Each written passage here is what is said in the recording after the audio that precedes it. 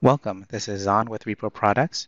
Today's video is on how to place ceiling light fixtures in a ceiling and also not on a ceiling. This is a request from a user that asked me to try to figure out what's going on here. I built a model. It's a real basic one. I'm in Autodesk Revit 2020, by the way. This applies to any of the versions of Revit. If we take a look at the model, it's nothing but a few set of walls and some ceilings already placed and some light fixtures already placed. On the top portion of the model, you can see we've got a room that has a 2x4 grid and it is at 8 feet high. These light fixtures are standard light fixtures. When you go to place these light fixtures by clicking Component command, you can click Load Family and go find the light fixture that you need. Let's head over to the Imperial Library, head over to Lighting. In this case, Architectural, Internal, and picking maybe a 2x2 this time. These particular light fixtures, these families are defaulted in the project.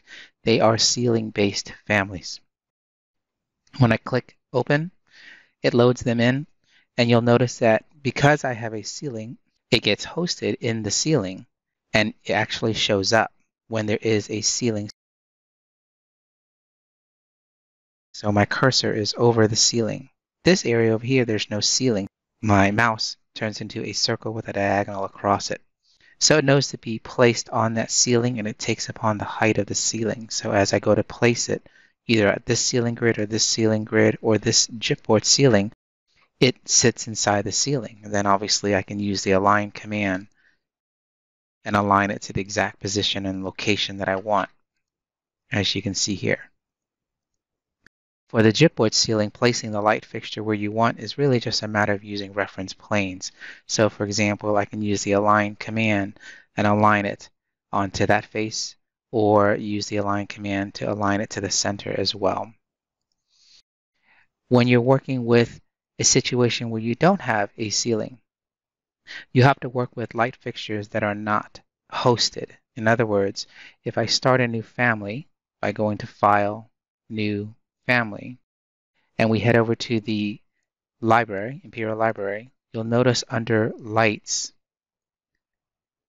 Light Fixtures, they have three that they give you. One called Light Fixture Ceiling-Based, Wall-Based, and just Lighting Fixture.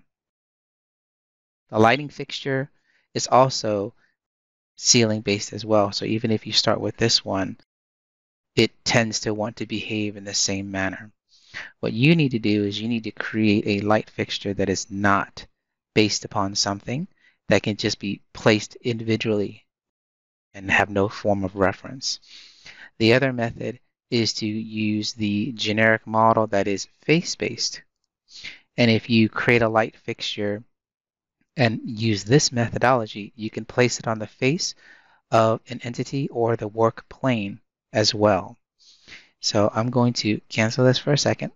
We're going to take a look at this particular light fixture that I made, and it's called Light Fixture Non-Hosted. If I click Edit Family, it'll open up the family. If we go over to Family Categories and Parameters, it's still categorized as light fixtures. It has a light source, and it always stays vertical. And if we look at this in the front elevation view, we can see that it is tied to a reference level, and therefore it has association to that ceiling that you're placing it. When I created this, I also just created it so that there's a little bit of a top portion of that light fixture, like a little cap right here. And so when you look at it, it's just a simple light fixture that is an extrusion with a light source inside. And so I want to close this file. And if we take a look at this particular object and I say right click and say create similar, or CS for keyboard command shortcut, it goes directly into the command and allows me to just to place it freeform. And by doing so, I don't need to have a ceiling. And I can just place it and I can specify whatever elevation that I want it to be at. So let's say I make it 5 feet off of level 1.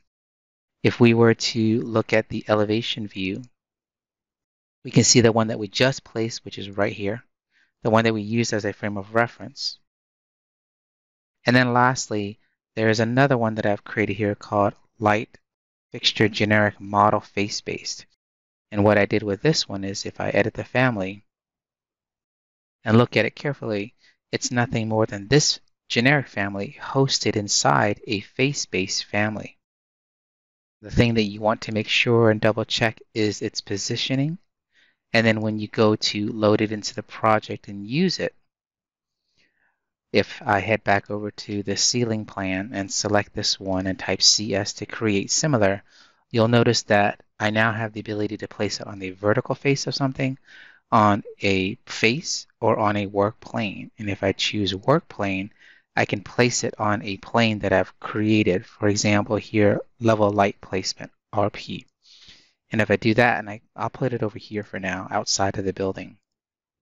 If we go to the elevation view, you can see that I have a placement plane of 12 feet, and the placement of this light fixture is based upon where that plane is set. One of the things that you have to double check and verify, which I didn't get a chance to do, is when you're looking at this family, the way I placed it in the front elevation, I should have placed it instead of on this face up here. So if I take this and I break that association of the alignment, and I take this entity and I push them up, and I say align to that plane, that entity, and then place this as well, centered. Now taking a look at this, we can go ahead and load this into the project and overwrite the ones that we have, and it will flip its orientation. Lastly, because I originally created the face-based family looking at where the light source is at, you can see that basically there's a cap and the light source is inside there. Okay, if you want to see the light source, then you can just open up Visibility Graphics dialog box, head over to Lighting. It's all alphabetical. Expand it and click Light Source. And when you do so, you'll see the light sources showing up in yellow. If I type in SD to shade the display, then all the light fixtures are going to be shaded a dark black, but you'll see the yellow light fixture source coming out. And then lastly, I know this isn't part of the request, but if you are working with a light fixture and you go into the family, you can always select that light source and you can click Edit under Light Source Distribution, and you can change how that light source is emitting the content. Okay?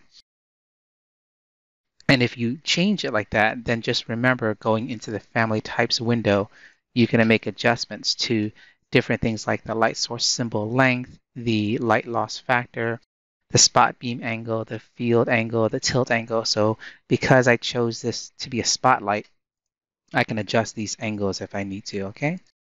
So if I switch this to say 45 and hit apply, it adjusts. It's a little hard to see, so let me set it to shading again. And now let's switch this from 45 to say 15, something more drastic, so you can see the position change. And if I switch it to 90, it should go straight down. Saving and loading into the project, overriding what I have. It'll load back into the project and overwrite what we have. And now you can see that the light distribution is completely different. And if we look at this in 3D, we can see what's going on here. Again, if I open up Visibility Graphics dialog box, then I can scroll down to Lighting, expand it, turn on the light source, and now you can see the light source is shining.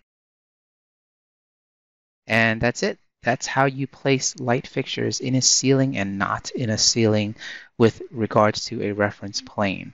Thank you very much for watching.